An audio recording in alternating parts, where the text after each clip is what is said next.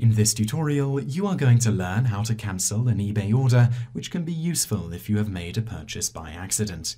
Bear in mind that this is at the seller's discretion. Once you have bought the item, you are obliged to pay for it. Here we start with the situation that we have just purchased an item that we don't want. As you can see here, we have just purchased an item, and eBay is asking us to pay for it.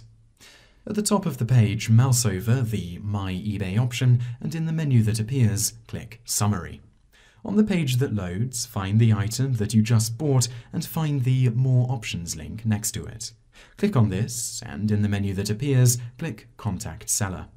A new page will load, and you need to select the Request to Change an Order box, and then at the bottom, select the No, I want to contact the seller option, and click Continue.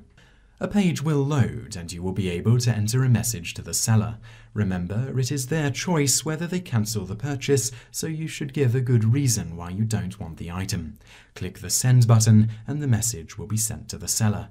Now, you simply have to wait for them to get back to you about whether they will cancel the item or not.